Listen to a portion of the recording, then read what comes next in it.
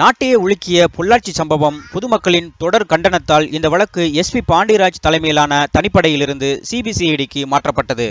அதன்பின் நேற்று சிபிஐக்கு இந்த வழக்கு மாற்றப்பட்டு தற்போது விசாரணை நடந்து வருகிறது.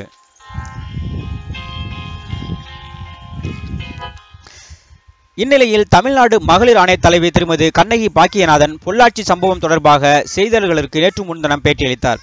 அதில் அவர் பொள்ளாச்சியில் உள்ள கல்லூரி மாணவிகளுக்கு ஏற்பட்ட பாலியல் வன்கொடுமை சம்பந்தமாக விசாரணை தற்போது நடைபெற்று வருவதாக கூறினார்.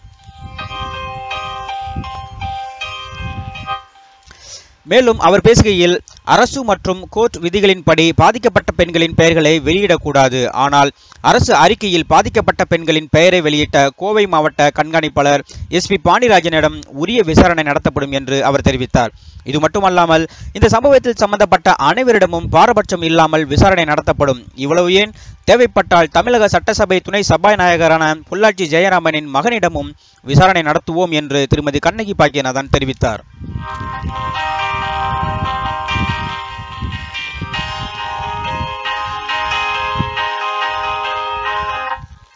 இதனால் பொள்ளாச்சி சம்பவத்தால் பாதிக்கப்பட்ட பெண்கள் இங்கே குறிப்பிட்டுள்ள இந்த நம்பருக்கு உடனடியாக புகார் அளிக்கலாம். உங்களுடைய விவரங்கள் பாதுகாக்கப்படும். மேலும் பாதிக்கப்பட்ட பெண்கள் புகார் அளித்தால் மட்டுமே இந்த சம்பவத்தில் ஈடுபட்டுள்ள மற்ற கயவர்களையும் பிடித்து அவர்களுக்கு தண்டனை வாங்கி கொடுக்க முடியும்.